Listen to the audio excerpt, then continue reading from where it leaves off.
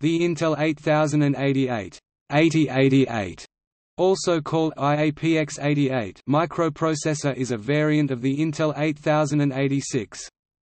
Introduced on July 1, 1979, the 8088 had an 8-bit external data bus instead of the 16-bit bus of the 8086. The 16-bit registers and the 1 MB address range were unchanged, however. In fact, according to the Intel documentation, the 8086 and 8088 have the same execution unit (EU). Only the bus interface unit (BIU) is different. The original IBM PC was based on the 8088.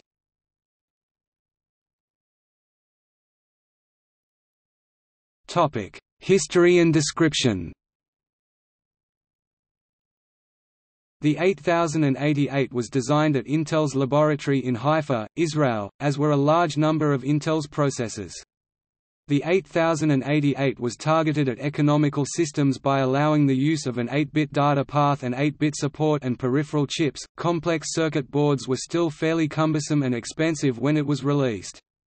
The prefetch queue of the 8088 was shortened to 4 bytes, from the 8086's 6 bytes, and the prefetch algorithm was slightly modified to adapt to the narrower bus.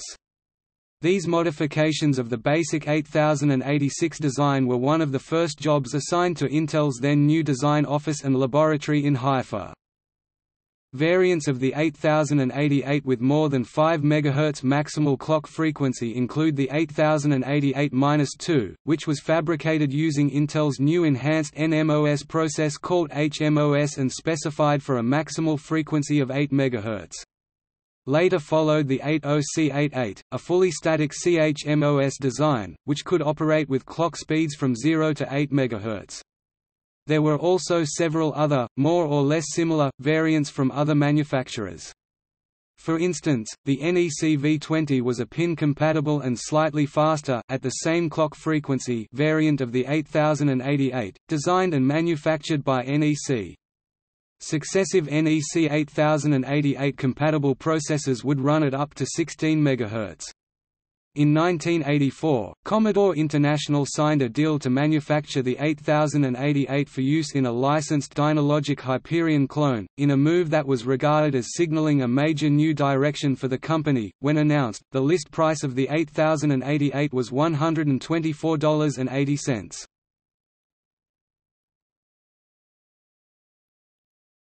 Topic: Differences from the 8086. The 8088 is architecturally very similar to the 8086. The main difference is that there are only 8 data lines instead of the 8086's 16 lines. All of the other pins of the device perform the same function as they do with the 8086 with 2 exceptions. First, pin 34 is no longer BHE. This is the high-order byte select on the 8086. The 8088 does not have a high-order byte on its 8-bit data bus. Instead it outputs a maximum mode status, SSO.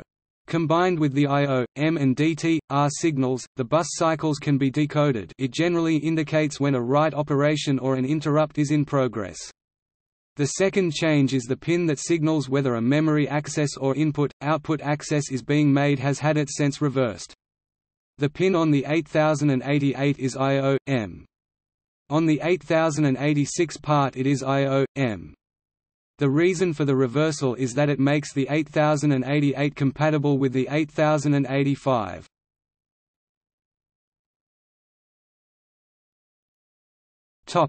Performance. Depending on the clock frequency, the number of memory wait states, as well as on the characteristics of the particular application program, the average performance for the Intel 8088 ranged approximately from 0.33 to 1 million instructions per second. Meanwhile, the MOV reg, and ALU reg instructions, taking 2 and 3 cycles respectively, yielded an absolute peak performance of between 1/3 and 1/2 MIPS per megahertz, that is, somewhere in the range 3 to 5 MIPS at 10 MHz. The speed of the execution unit (EU) and the bus of the 8086 CPU was well balanced, with a typical instruction mix, and 8086 could execute instructions out of the prefetch queue a good bit of the time. Cutting down the bus to 8 bits made it a serious bottleneck in the 8088. With the speed of instruction fetch reduced by 50% in the 8088 as compared to the 8086, a sequence of fast instructions can quickly drain the 4-byte prefetch queue. When the queue is empty, instructions take as long to complete as they take to fetch. Both the 8086 and 8088 take 4 clock cycles to complete a bus cycle, whereas for the 8086 this means 4 clocks to transfer 2 bytes, on the 8088 it is 4 clocks per byte. Therefore, for example, a 2-byte shift or rotate instruction, which takes the EU only 2 clock cycles to execute, actually takes 8 clock cycles to complete if it is not in the prefetch queue. A sequence of such fast instructions prevents the queue from being filled as fast as it is drained, and in general, because so many basic instructions execute in fewer than 4 clocks per instruction byte, including almost all the ALU and data movement instructions on register operands and some of these on memory operands, it is practically impossible to avoid idling the EU in the 8088 at least 1/4 of the time while executing useful real-world programs, and it is not hard to idle it half the time. In short, an 8088 typically runs about half as fast as 8086 clocked at the same rate, because of the bus bottleneck, the only major difference. A side effect of the 8088 design, with the slow bus and the small prefetch queue, is that the speed of code execution can be very dependent on instruction order. When programming the 8088, for CPU efficiency, it is vital to interleave long-running instructions with short ones whenever possible. For example, a repeated string operation or a shift by 3 or more will take long enough to allow time for the 4-byte prefetch queue to completely fill. If short instructions, i.e. ones totaling few bytes, are placed between slower instructions like these, the short ones can execute at full speed out of the queue. If, on the other hand, the slow instructions are executed sequentially, back to back, then after the first of them the bus unit will be forced to idle because the queue will already be full, with the consequence that later more of the faster instructions will suffer fetch delays that might have been avoidable. As some instructions, such as single-bit position shifts and rotates, take literally 4 times as long to fetch as to execute, the overall effect can be a slowdown by a factor of 2 or more.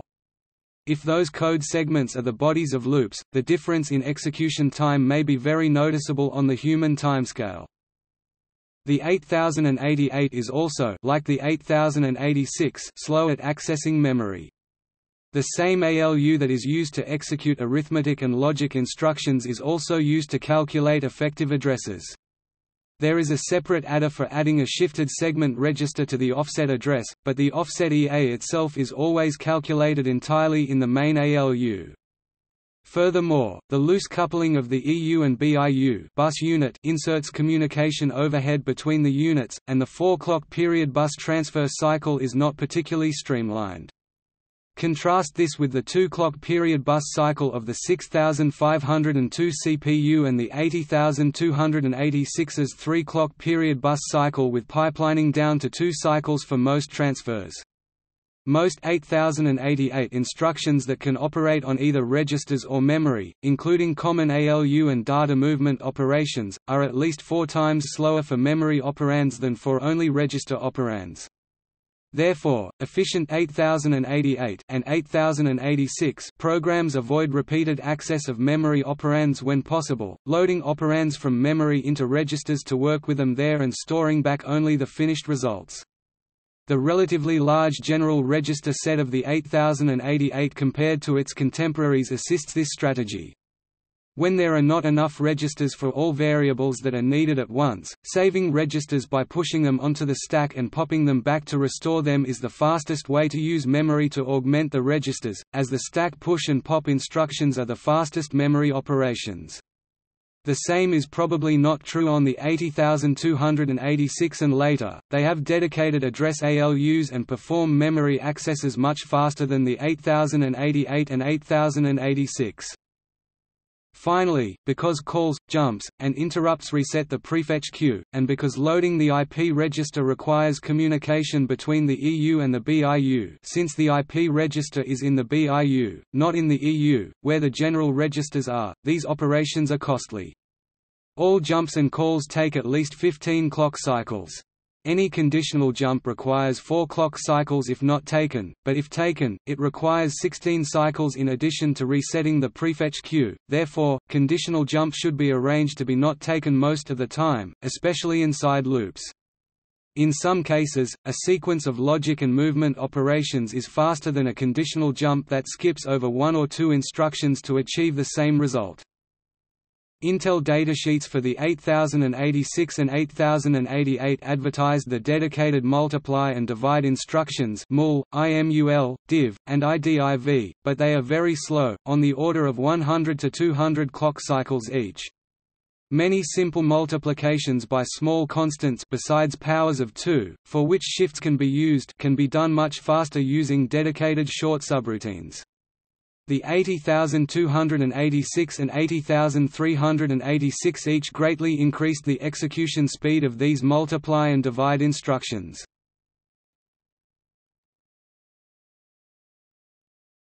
Topic: Selection for use in the IBM PC. The original IBM PC was the most influential microcomputer to use the 8088. It used a clock frequency of 4.77 MHz, 4/3 the NTSC colorburst frequency.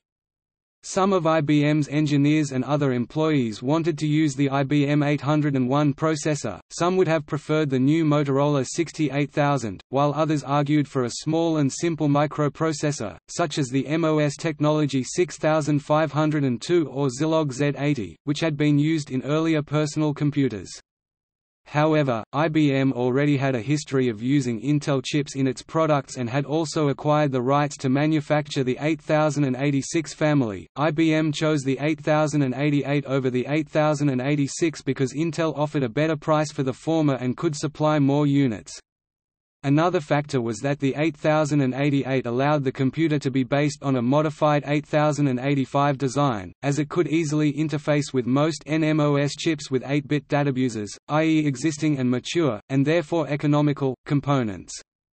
This included ICs originally intended for support and peripheral functions around the 8085 and similar processors, not exclusively Intel's, which were already well known by many engineers, further reducing cost. The descendants of the 8088 include the 80188, 80186, 80286, 80386, 80486, and later software-compatible processors, which are in use today.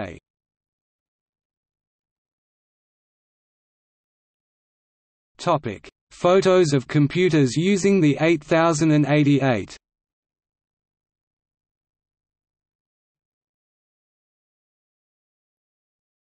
Topic: Peripherals.